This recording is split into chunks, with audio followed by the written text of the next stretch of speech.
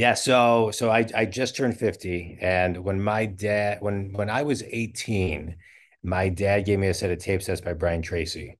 And he said, Jonathan, I think you'll learn more from these types of people, these tapes. I mean, they don't even make tapes anymore, but these tapes, than you will college. If you get less than a 3 point in college, I'm not paying for it, and you got to come home. But listen to these tapes. And I remember, Justin, like it was yesterday, like putting my Walkman, right, my foam Walkman headset on with um, listening, thinking, oh, this is exactly what I want to do. I want to write books. I want to speak. I want to help people kind of grow their business. Intuitively, it just felt like something I could do that I would love to do. And so and I became addicted. I would say there isn't a day that's gone by since then that I haven't just listened to a tape or a podcast. Well, not tapes anymore, but podcast and Audible and read and just anything I can get my hands on. I spend probably,